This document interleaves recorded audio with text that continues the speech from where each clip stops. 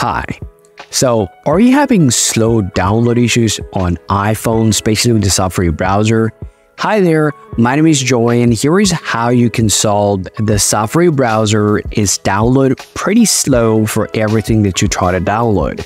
If you want to speed or increase your download speed on your Safari browser, here is the thing that you have to do.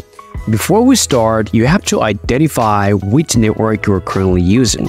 If you're using Wi-Fi, then tap and hold your Wi-Fi, select Wi-Fi settings here, tap I icon, then you want to scroll down here, select config DNS, and you want to just remove the DNS from here. Make sure to select manual, tap minus, and just simply add the Google DNS, which is called 8.8.8.8. Also add another DNS called 4.4.0.0.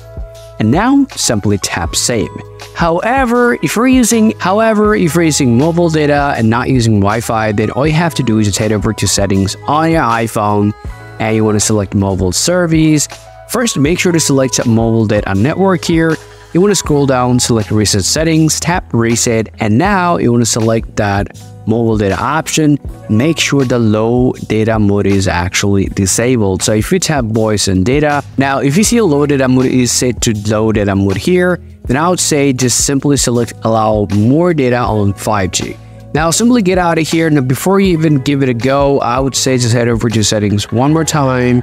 You want to go to screen time and you want to just open content and privacy restrictions there, and now disable it and go back here.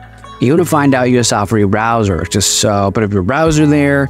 You want to scroll down and tap advanced, and you want to tap website data here and simply tap remove all website data, select remove now there, and you're all good to go there. So now simply restart your device and see what happens. So I can pretty much tell you guys, after doing this on your phone, this will help you to upgrade, even boost your internet download speed on Safari browser. So overall, if you still have anything to ask, please do let me know in the comment section.